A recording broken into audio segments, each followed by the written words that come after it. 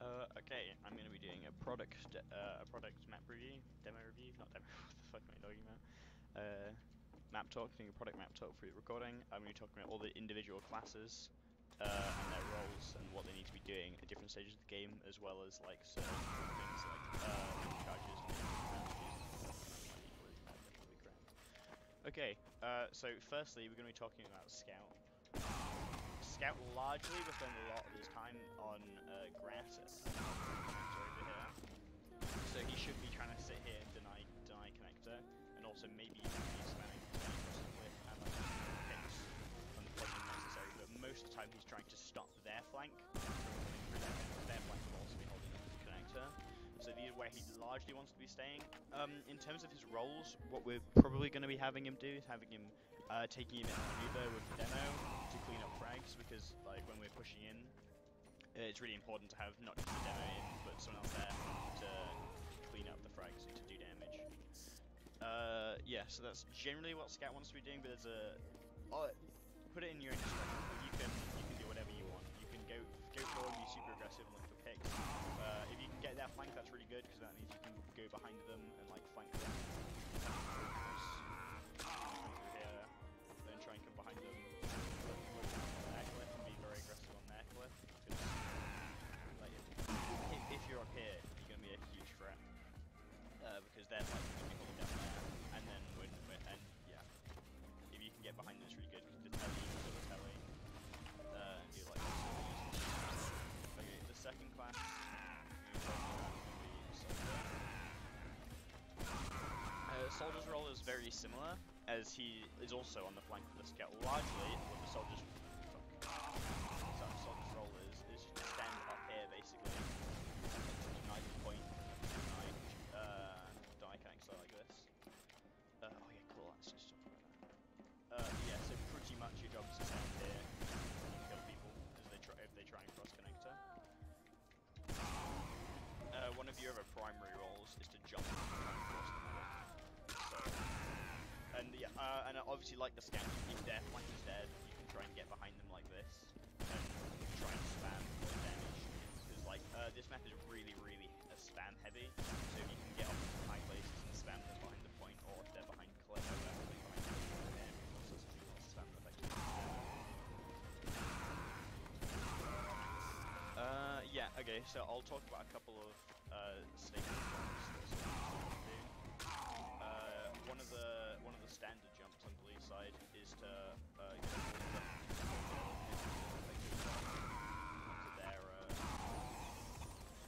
onto their what's it called? Another variation of this is the trying to jump from the jump,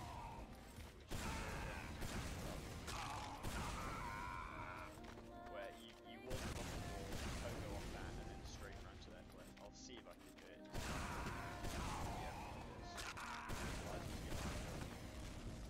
Start spamming them very effectively. That's largely it. We're going to be calling for you to jump and for you to jump at different stages of the game. There's lots of different ways jumping, because they're largely going to be holding there or there most of the time in this grass. In which case it's also really easy to jump them. Yeah, we'll be calling for jumps, and when they have any advantage and we don't, you want to be jumping them. Or if you think you can get an edge while they have things, there's lots and lots of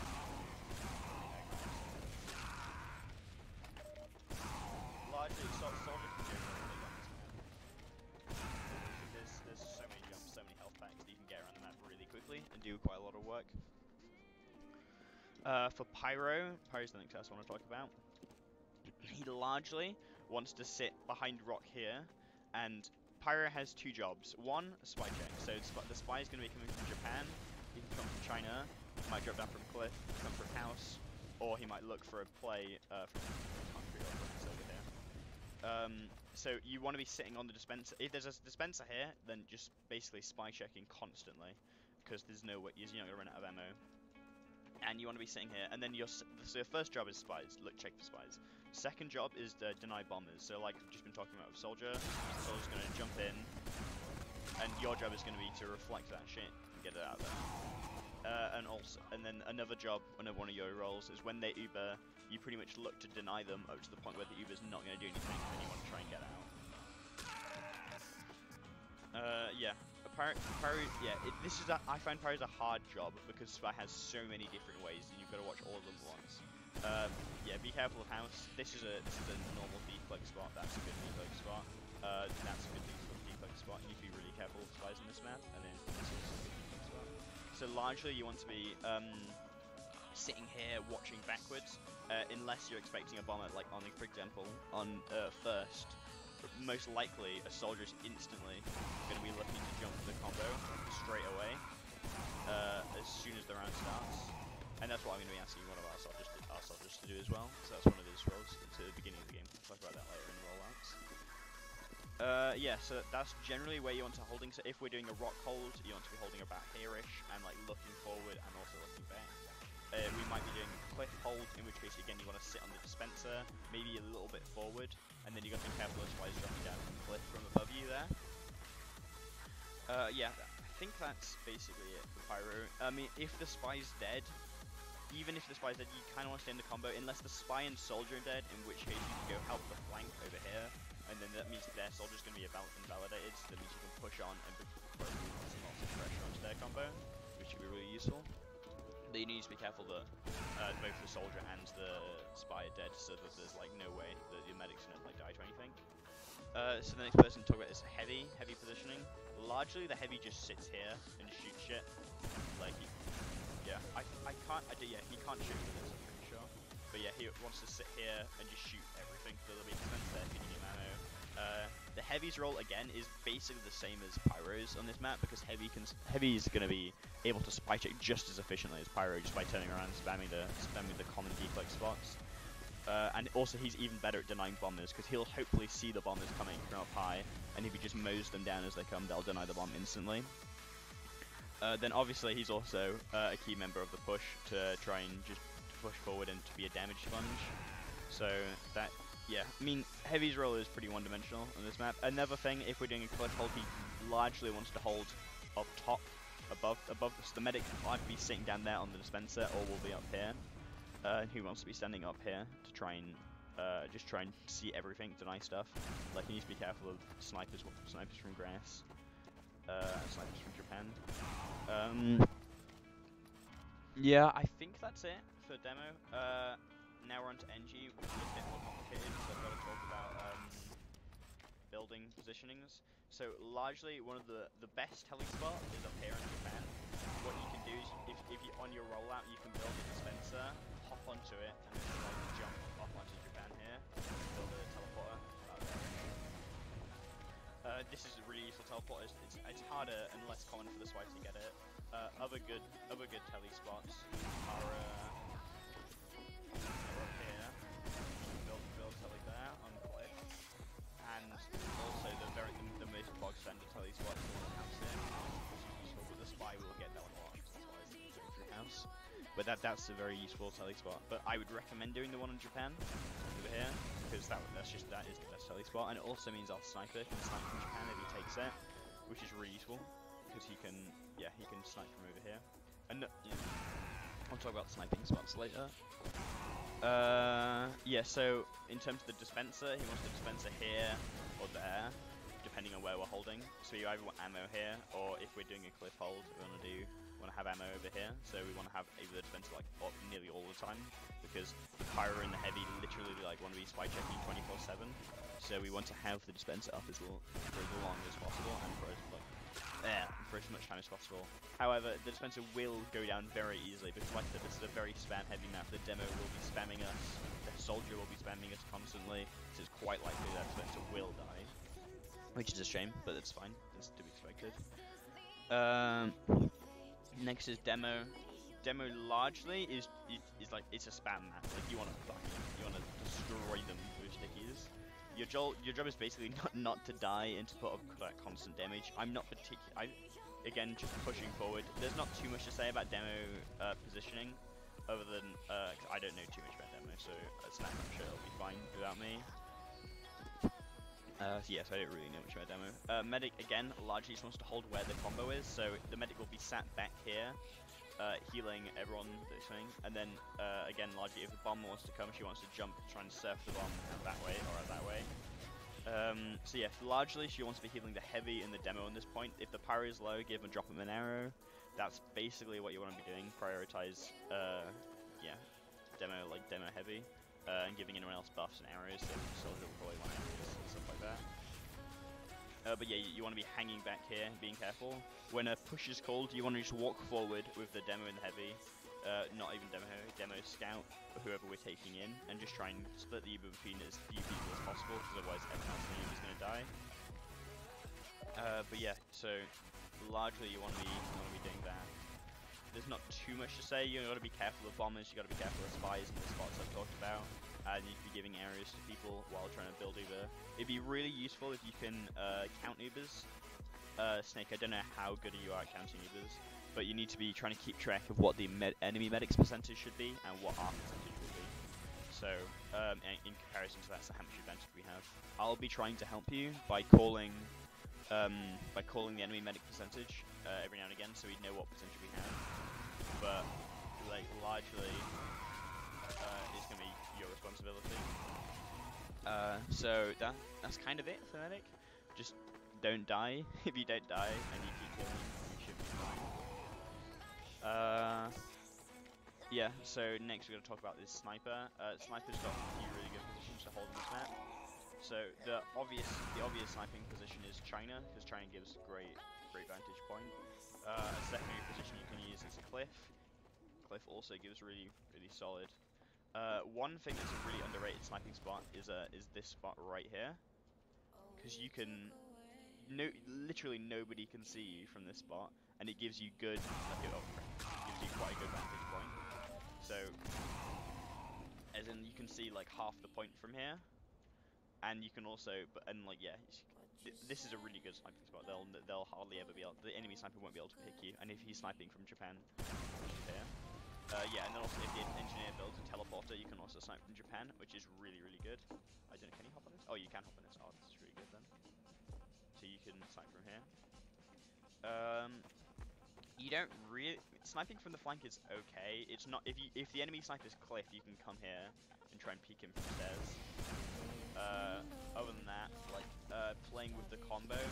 So that's talking about sniper playing on his own. But at some point, if the spy, for example, is killing him over and over again, you're going to want to be playing with the combo.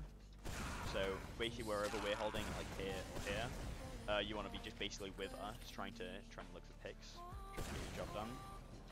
So like yeah, again, largely just looking for picks and shit. I think that's it for specific classes. So I've talked about our holding spots, so we're going to be holding here and here. And then the next thing I wanted to talk about is picks and how they affect what's happening. So depending on which classes we pick, that enables us to do different things. So for example, if we pick their soldier, our scouts can easily come through their flank, get behind them on 1v1 the enemy scout with the soldier, and just cause it like a big nuisance basically to their flank. Yeah, if the soldier can pretty much lock down connector on his own. So if the scout's pick is not of a too big an issue, but it does mean we've got the advantage on the flank. So if we are coming in here to try and fight them, it can go well. I mean, if you can push down the flank, that could be really good. If we get like a demo pick, then they're largely missing a huge amount of damage. We should be able to walk forward and be able to kill them, unless they've got like a sniper watching and we'd lose picks for that. But it should be fine. Demo pick's very big on this map because like this is a spam map. Like constantly they're going to be spamming us. They're constantly going to be spamming from all different positions, and without that spam, they lose a lot of their damage on us, which is really good. Yeah, heavy means that we can bomb them pretty much for free because the pyro likely won't be watching, so you can bomb really easily. With the lose the heavy, and it also means they lose a lot of damage from the combo that which will actually deny us pushing. So we can just jump in and do a lot of work. Yeah, sniper picks allows our sniper to get loads of free room and be able to make lots of picks, and it also allows our medic to be able to move freely and trying to heal many different people without being under threat. So that's a very important pick. Spy pick literally means nothing. It means our pyro can maybe start going a bit aggressive.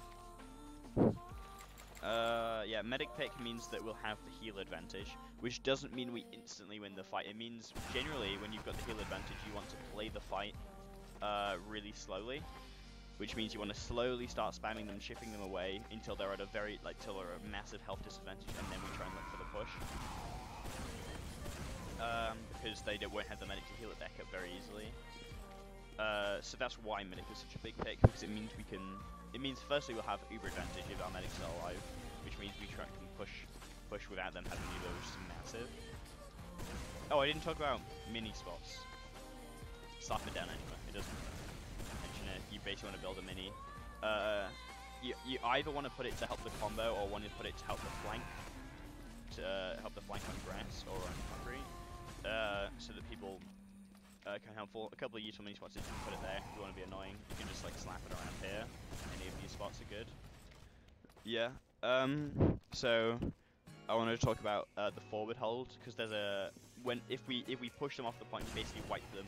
What we can do is we can set up in a forward hold on cliff here, which will deny them from coming right side, and we can also deny them from main, which would basically have our demo and heavy sitting here, just fucking them up. That'll force them to roll out right side. As soon as they do, we can look to rotate and deny them from here. And then it allows us to get quite a lot of time on the clock. But if we lose any key picks, then we have to instantly back off and go back for a normal passive hold over here. And largely when you want to hold, you want to be holding quite passive, but like enough to pressure them. Like you want to be pressuring at all times. That's why this is spam map, like in a sense, because you want to be pressuring them and like causing them damage so they can't do anything. A lot of the time. So yeah, and just in terms of like the team fight that we're going to be doing, where our pushes of Uber, we just want to basically, depending on the situation, just take the issue is the heavy is really slow on the push. So they'll if we go in with the heavy, they'll just back up, and the heavy won't be able to do anything unless it's crits. Which I'm not talking about crits. That's so the heavy is a hard thing to push with. So largely you want to push with your scout and your demo. Is my personal favorite push. Is because the demo goes in, deals massive damage on the Uber, and then the scout runs in and cleans up on that damage. But also another person you can take on this is the pyro. Usually the pyro wants to be behind the combo as they push in, because the idea is that when you push is the time when the spy is going to strike and when they're going to be looking for bombs. So he wants to hang back. Medic wants to go forward with the demo and the scout, or the demo and whoever's pushing with them, and do the shit. And then the pyro's job is to get them out of the Uber once the Uber fades and they're out.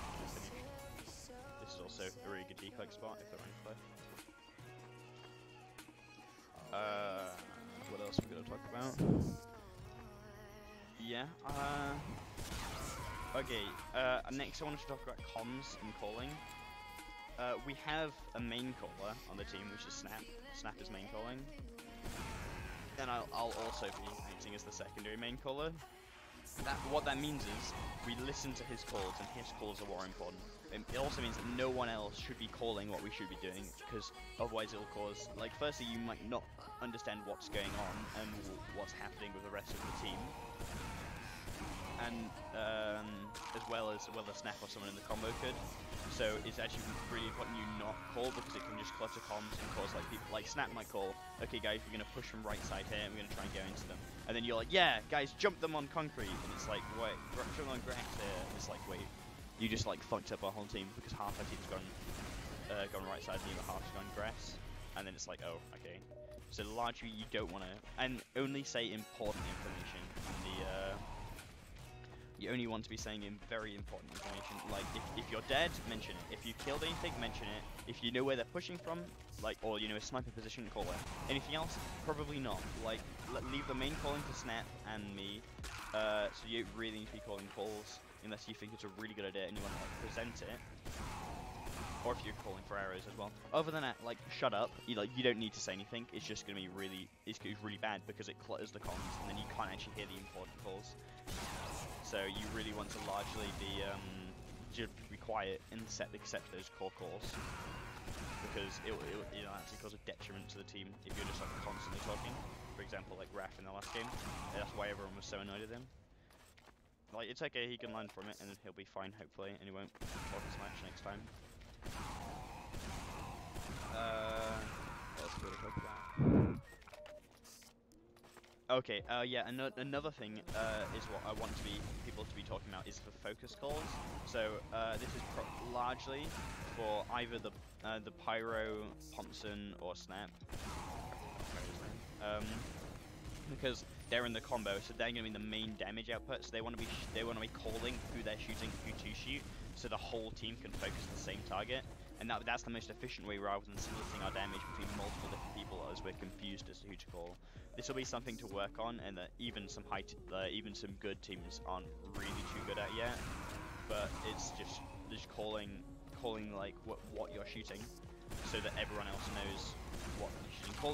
Calling damage numbers as well. What classes have taken what damage, so we can kind of have a general understanding of the situation of what's going on. They're quite important. Yeah, and then coordination. Like, if something's called, either say, we can't do this because, etc., or follow the call. Even if you think it's like a bad call, you have to follow it, because otherwise the team will just will not work. So, like, even if it's a bad call, you really want to follow the call. And, like, trying to do stuff together. Like, if we're pushing, everyone needs to be pushing. The flank needs to be pushing from the flank. We're pushing forward. They're going to be backing up. Everyone needs to move when we're called to push, otherwise it's going to fall apart. They're going to just defend it really easily. So we have to play together, and we have to do stuff. The next thing I wanted to talk about was rollouts. Basically, there's a few things important. Soldier needs to be on a whip, and he needs to whip he wants to give the spy a little bit of a whip, because it's quite important to get to the ammo pack over there. And he wants to primarily whip the heavy, and yeah, the heavy, probably basically just whipping the heavy, because the heavy's gonna be really slow to mid, and Gru aren't really any good anymore. So yeah, so basically you want to go run and whip everyone to the front. Basically what you want to do is you want to whip once, jump, wait for them to get their whip again, jump ahead of them, whip again, and then you want to get into your position up here to just try and defend the point. Yeah, Scout basically just rolls out. Pretty much everyone will be rolling out main, because it's the fastest. It's the fastest way to roll. So we should just basically all go through main, except a few people, like a sniper, might be looking for a position on cliff or a position on concrete. But for the majority, most of us will just be rolling out through main. Yeah, so stuff like demo rollout, because demos rollout's quite fast. I don't really know it, but you want to be getting spam onto the enemy team as soon as possible. But you need to be careful of, basically, sticky traps can be here, sticky traps can be here, sticky traps can be here. It'll just depend on what's happening. Okay, what else am I talking about? Oh, okay, Ubers. Okay, basically we want to be running Uber on this map. Crits are fun as fuck. And basically, if you know that they have like a 20% advantage or a minor advantage on us, maybe switching to crits and switch to get Uber at the same time and try and drop them. With crits, the most important thing is killing the medic with the first sticky, because if they pop Uber, then we're just fucked. But yeah, you want to be looking for large damage on large groups of people, but primarily want to be killing the medic.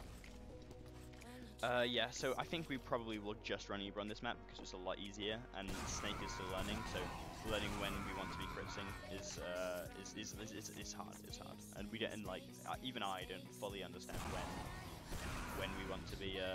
This is also a good soldier spot. You can just stand up here and deny if you don't want to. This is the opposite. If their flank isn't saying their combo is, then you want to be coming over here, spamming from rock. You can stand on it. And also easy jumps to their cliff. I think I've talked about everything. If you think I've forgotten something, just come and just ask me about it in the Discord. But other than that, I think this is everything.